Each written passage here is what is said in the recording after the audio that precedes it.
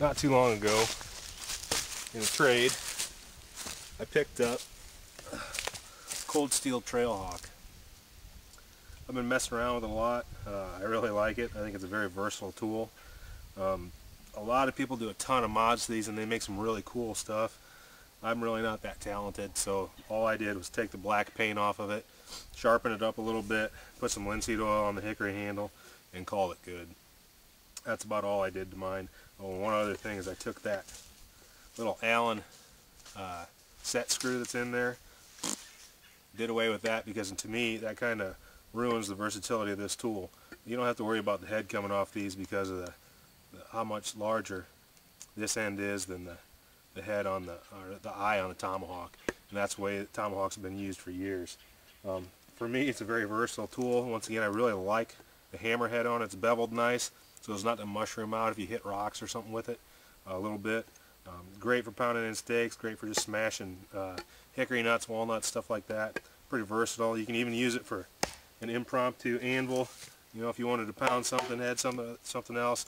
Now granted, you can crack your eye doing that, but it's one of the things you can do with it, so that'll work. Once again, really versatile, great chopper. Some people have trouble with splitting in this technique, so what's nice about this is I can take it, give it one smack, and pop that head off, right? Now that I've got this head,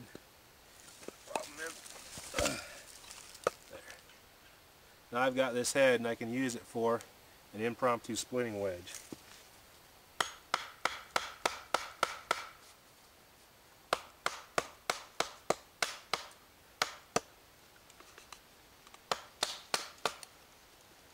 Is it a perfect splitting wedge?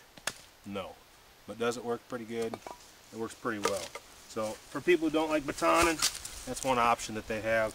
Something else you can do with it that I like to do a lot is bow and drill stuff. Works real well if you want to use this for a chisel. Okay, so I can come in here, I got my notch after I burnt my hole or whatever. I can cut pretty decent notch just with that. So that works real well. For a hand plane, I want to flatten this out a little bit. I can take and flatten my wood, make it a flatter surface if I need it. You want to make some feather sticks, depending on how sharp it is. It'll work pretty well too. Or just shavings. One of the things that I did to this one also is I sharpened the spine right back here because I want to be able to use it to throw some sparks. Alright, so that's it's not the best way, but it'll work in a pinch. Also, the nice thing about a hawk is if you break the handle, you can always improvise one. These are pretty solid. Easiest way to bust one of those by throwing it.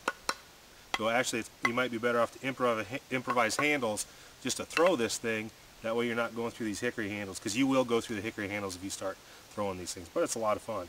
One of my mentors told me at one time, he said, if you're gonna carry an axe, you should know how to use just the head to make a handle. Well, I can do that with a straight handle, but with a hawk, it's a whole lot easier. And I'll find a piece of wood and see if we can whip one of those out real quick. Also, a little bit later, I'll be constructing an adze. They're used for flattening wood or bowling out wood, whatever you want. So once again, pretty versatile tool, and we'll go ahead and show you some more stuff. Alright, here is a piece of honey locust that I just broke off with my hands. We're going to see if we can get her shaped down. We have a broken handle.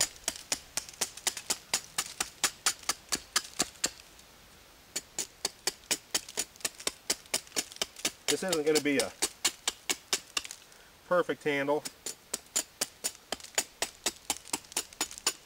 Be enough to get us by.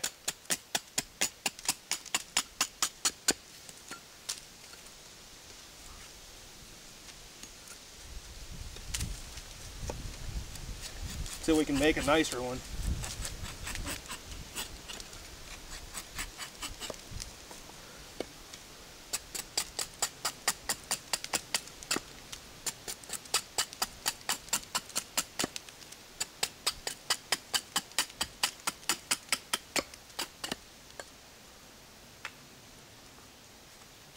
Getting there.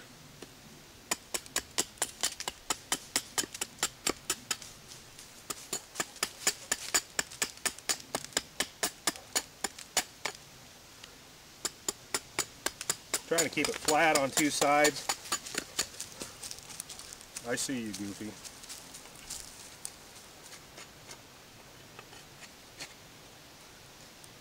That's start over, right?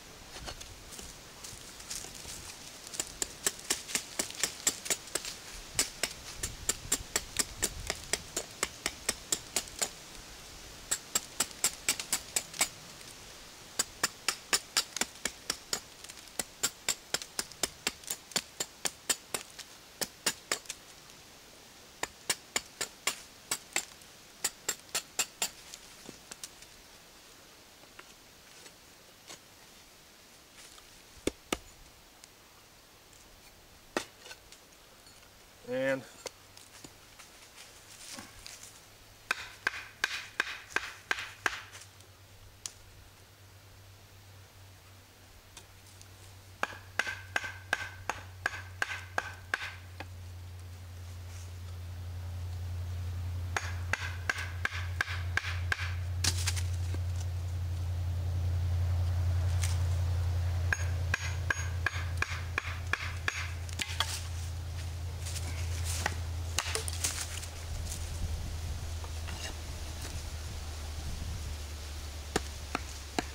all right.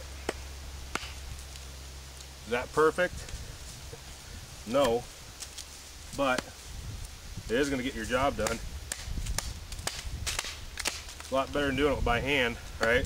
You can work this down a little bit more. You're closer up. Big thing is leaving this end large so it doesn't come through the eye. There we go. I'll try and get a piece and see if we can improvise an adze. Alright, for an adze, all I did was got a piece of wood that had a branch coming off of it. It was a down branch, right? And then you can see on this side better, straighten it out right there, made a little notch for that to go into, notch this underneath, and I did all the work with the head.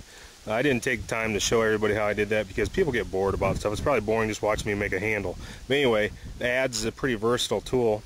All right, we can use it for making, in like this log right here, if we want to, we can use it to make a depression in, to boil something using rocks. We use it to flatten this out, to sit on better, use it for an extreme condition like a dugout canoe or something.